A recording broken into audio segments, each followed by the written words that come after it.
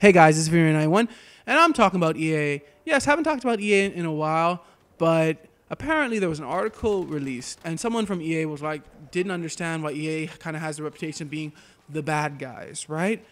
Yeah, well, back in the day, back in like the 90s and even early millennia, actually, EA was the company, okay? EA was like, when you saw that EA logo, you're like, oh yeah, this probably be a good game. I remember even EA Sports, it's in the game. That used to be a great starting for their sports games, and so much of their sports games were so good. To me, the first time when I think EA kind of started to be known as this company that maybe wasn't all that good was when they stopped people from playing multiplayer games if you bought the game used.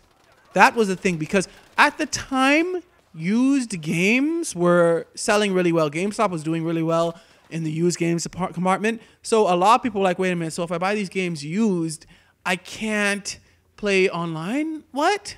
And I think that's when EA started to be looked upon maybe in some sort of a negative light. It didn't get any better with the microtransactions and with the loot boxes, right?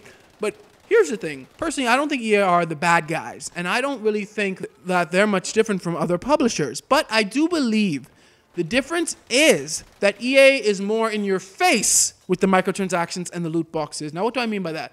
Well, Battlefront 2 was kind of the straw that broke the camel's back because the loot boxes were intricate so much into the actual playing system, I believe, that people were just like, no, we're done. And yes, about them releasing Anthem like when it wasn't finished, people could say, oh yeah, that's really bad, but other publishers have done that, like with Ubisoft and Assassin's Creed Unity, with Bethesda and Fallout 76. So I can't say that they're the worst publishers, and I can't say that they are the bad guys. But what they do is they push harder, I believe, than anyone else does. They're more out there than other people are. NBA 2K doesn't get the same amount of negativity for having what are essentially loot boxes in their games either.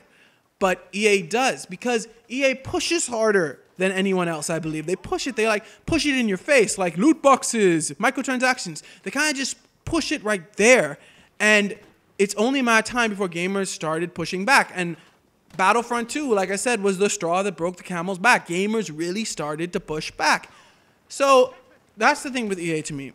It's not to me that they are the bad guys or whatnot. They're just more out with it than anybody else, I feel like. Which kind of sucks, because based on my childhood and also part of my adult life, EA was the company. EA was a company. When that game came out, you was buying that game. You was excited for that game. But now, even when EA releases a game that seems to have a good concept and people get skeptical, they're like, how are they going to introduce loot boxes? How are they going to introduce microtransactions?